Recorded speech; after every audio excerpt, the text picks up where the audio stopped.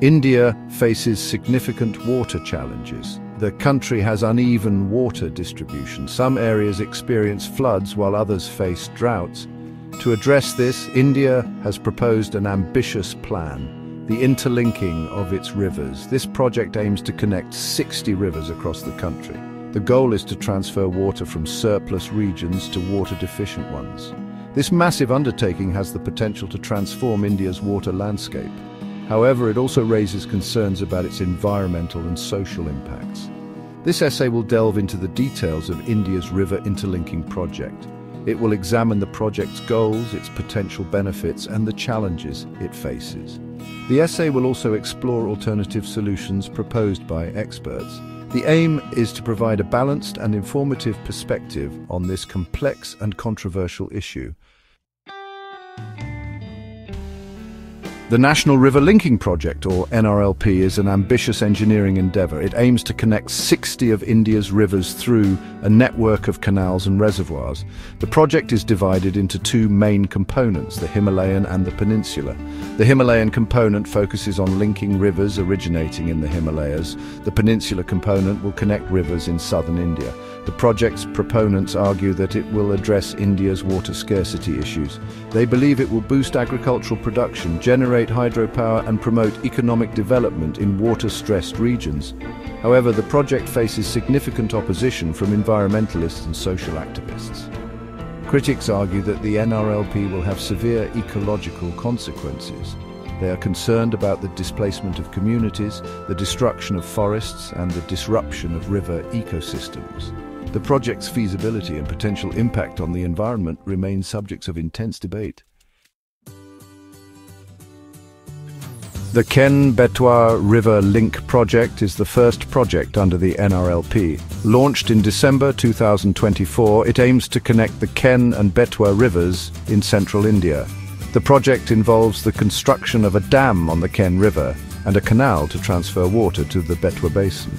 Proponents highlight its potential to irrigate agricultural land, provide drinking water to millions, and generate hydropower. The project is expected to benefit the drought-prone Bundelkhand region, spanning parts of Madhya Pradesh and Uttar Pradesh. However, the Ken-Betwa project has faced criticism for its potential environmental impact. Concerns have been raised about the submergence of land, including portions of the Panna Tiger Reserve, a critical habitat for Bengal tigers. The project's potential to displace communities and disrupt local livelihoods has also fueled opposition. The Ken-Betwa project serves as a litmus test for the NRLP, highlighting the challenges and controversies associated with large-scale river interlinking. The idea of interlinking India's rivers is not new. It dates back to the 19th century during the British colonial era. Arthur Cotton, a British engineer, proposed linking major rivers in India to address water scarcity and improve navigation. However, Cotton's ideas were met with limited success due to technological limitations and financial constraints. The concept resurfaced in the 1970s and gained political momentum in the 2000s. Proponents argued that river interlinking would address India's growing water needs for agriculture, industry, and domestic use. The idea found favour with policymakers seeking to enhance water security and boost economic growth.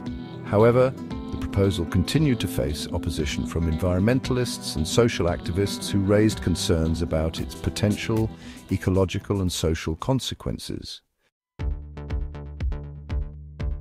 Section 5: Costs and Benefits, a balancing act.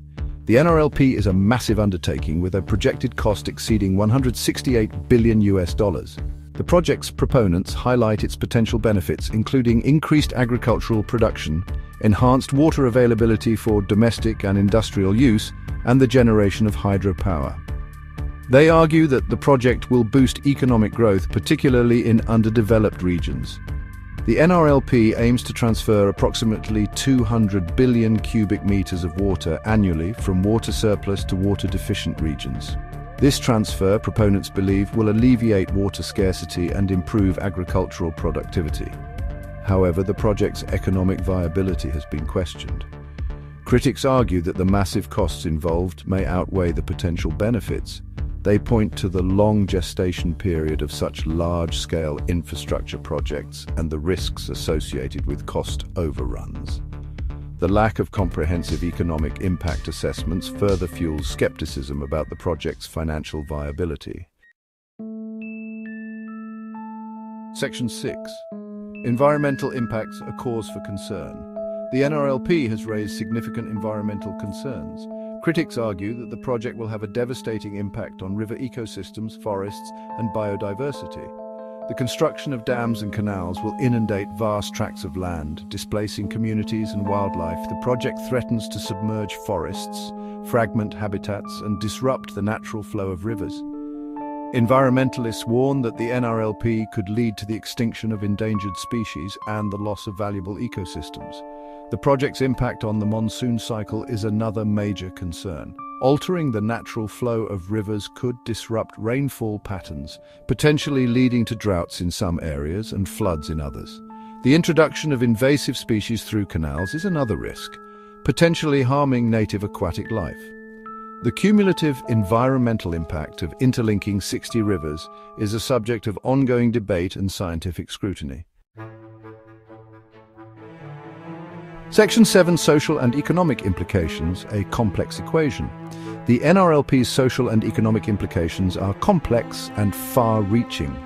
While the project promises to benefit some regions by providing water for irrigation and other uses, it threatens to displace communities and disrupt livelihoods in others. The construction of dams and canals will require the acquisition of land, potentially displacing millions of people. Concerns have been raised about the adequacy of compensation and rehabilitation measures for those affected. The project's impact on social equity is also a concern. Critics argue that the NRLP could exacerbate existing inequalities, with benefits accruing to more affluent regions, while marginalized communities bear the brunt of the project's negative consequences. The lack of transparency in decision-making and the limited participation of affected communities in the planning process have further fueled social unrest and opposition to the project. Section 8. Alternative approaches, sustainable solutions. Experts have proposed alternative solutions to address India's water challenges, emphasizing more sustainable and less disruptive approaches than large-scale river interlinking. Rainwater harvesting, for example, is a traditional water conservation method that can be implemented at the local level to capture and store rainwater. Groundwater recharge techniques can help replenish depleted aquifers, improving water availability for irrigation and domestic use. Promoting efficient irrigation practices, such as drip irrigation and sprinkler systems, can significantly reduce water consumption in agriculture. Crop diversification, shifting away from water-intensive crops like rice to more drought-tolerant varieties, can further reduce agricultural water demand. Investing in water treatment and recycling infrastructure can help conserve water by treating and reusing wastewater for non-potable purposes like irrigation and industrial use. Section 9. Challenges and the road ahead, navigating complexity. The NRLP faces numerous challenges, both political and logistical. Implementing a project of this magnitude requires coordination among multiple states, each with its own water priorities and concerns. Obtaining consensus on water-sharing agreements and navigating interstate water disputes will be crucial for the project's success. The NRLP's environmental and social impacts necessitate comprehensive assessments and mitigation measures. Ensuring transparency, public participation, and accountability in the planning and implementation processes will be essential to address concerns and build public trust. The NRLP's long-term viability hinges on addressing these challenges effectively. The project's proponents must demonstrate its ecological sustainability, economic viability, and social acceptability. The road ahead for India's river interlinking project remains long and uncertain, fraught with complexities that demand careful consideration and a commitment to sustainable water management practices.